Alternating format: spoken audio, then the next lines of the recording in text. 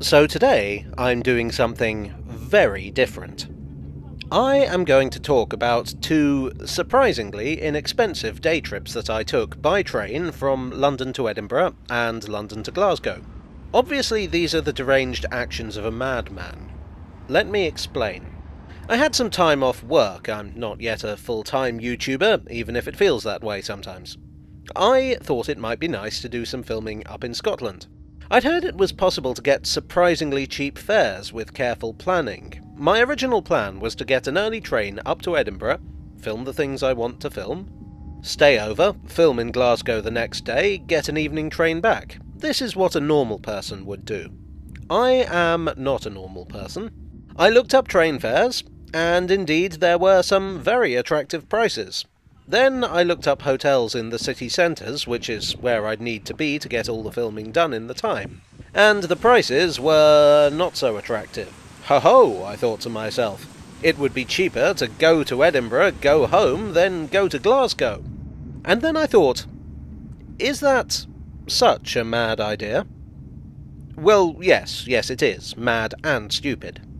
But it would work, I could do it. This was it. Hunter S. Thompson rode with the Hells Angels, George Orwell fought in the Spanish Civil War, and this was going to be my big journalistic adventure. Was I up to it? I set out at absurd o'clock on the first trip, my preparations in hand.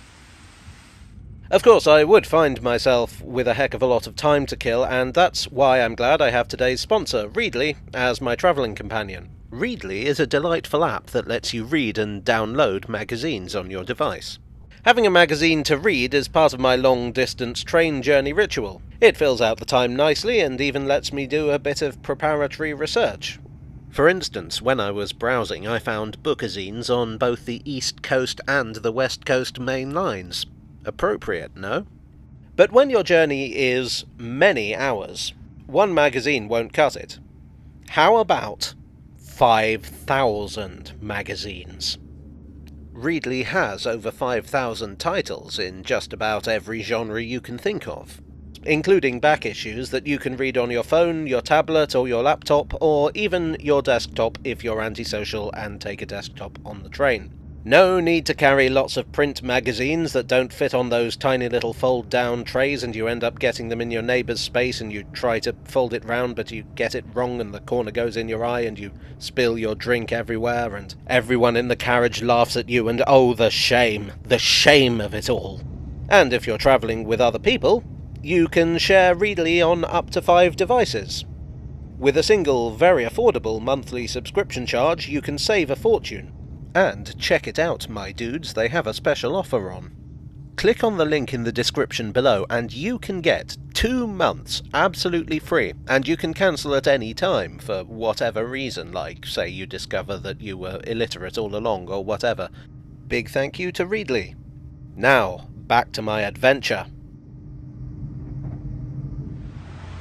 So what exactly were the preparations I had in hand? Well, I booked my tickets on the 1st of September. The first one was to Edinburgh, booked with Lumo. Lumo is pretty new. It's an open access operator which promotes itself as a low-cost service. My train would be on the 7th of September.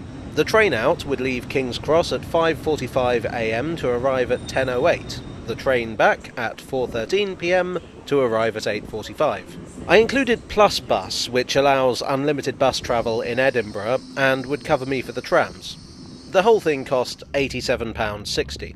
I could have got a later train and saved a bit more, but I would have had to kill 2.5 hours in the evening and probably would have ended up spending more than I saved. And I would have saved a bit more if I didn't bother with Plus Bus, but I did want to film on the trams.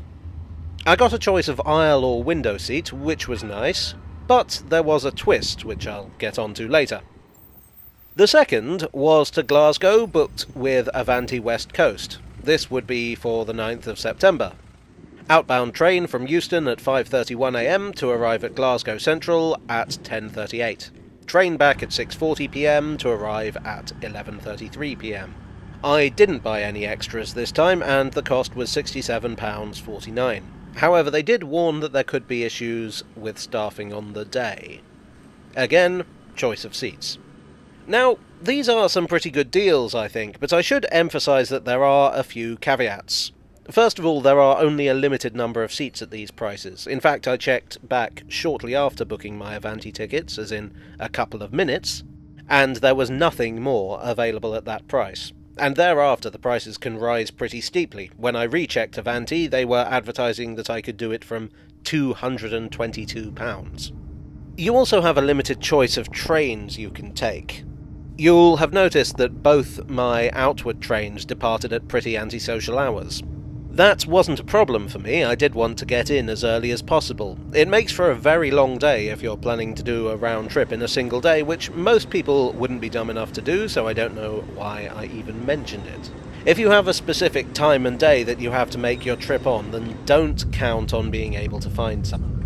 I am very much in favour of low-cost train travel. Trains are the most environmentally friendly form of long-distance travel, but train fares in Britain are frankly extortionate, and they have this annoying tendency to rise above the rate of inflation. It's really no surprise that a lot of people prefer to drive or fly over long distances. What was the experience like? Well, first, Lumo from London to Edinburgh. One of the first things I discovered was that I did not, in fact, have a window seat as I had specified. And okay, sometimes the seat you prefer isn't available, but the seat next to me, which actually was by the window of course, was unreserved. I saw this same pattern all the way up the carriage, so I don't know what was going on there. But there were a lot of empty seats, so I just moved to a better one. The staff were okay with it. In general, the staff were great, very friendly and helpful. The seats on the Lumo trains come with reading lights and charging points, one between two seats, which, for an economy service, is pretty good, and would even be good if I was paying a higher price. The seats were comfortable, not quite steam age levels of comfort, but again, good for the price. There's no buffet car. In fact, there are only 5 cars total, but there is a trolley service that comes by a couple of times. There was streaming entertainment, but I didn't check it out because I was either reading or filming out the window. The train stopped at Stevenage, Newcastle, Morpeth and Edinburgh. Lumo is headquartered in Newcastle, so that's where the crew change over. My train arrived on time. On the way back it was much the same once again. My reserved seat was by the aisle rather than the window, and once again I was able to move to the window seat. Weird seating aside, I was happy with my overall experience. One thing I did find a bit weird is that they refer to the driver as the customer driver. I don't know why they don't just say driver, not a complaint so much as an observation that that's a bit odd. I don't know, maybe I'm just being old-fashioned. Now, Avanti West Coast. I travelled up from Euston on a train called Penny the Pendolino. Penny did not have any charge points or reading lights at my seat. Apparently there was an option for charge points, but I didn't see it when I booked the tickets on the train line. I don't know if I missed it, or if it's not available at that price, or what. There was an option to upgrade the tickets, and that would have come with a charge point, but that would also have increased my fare to just under double what I paid. They offered streaming entertainment and ordering food and drink from your seat, but I didn't check those out because I was conserving my battery for later filming. Penny did have a buffet car, although I have to say that the sandwich selection was not inspiring. Again, the staff were very polite, although I did feel quite sorry for the heavily hungover chap sitting in front of me whenever he had to be awoken for a ticket check. There were rather more stops on this train. Just past Crewe I saw Penny's grandfather, Archie the Advanced passenger train. At Carlisle we were held up by a medical emergency, so we did get into Glasgow Central late, but really that's nothing to do with Avanti. These things happen. The train back was much the same, minus the medical emergency. Oddly enough, on both journeys the person in the reserved seat next to me didn't show up, so for every single one of my train trips in this mad venture, I got 2 seats to myself. Anyway, the train back actually got into Euston early. So, conclusions. Well, the price I paid was very reasonable, and at these prices I'd certainly consider doing more long-distance filming.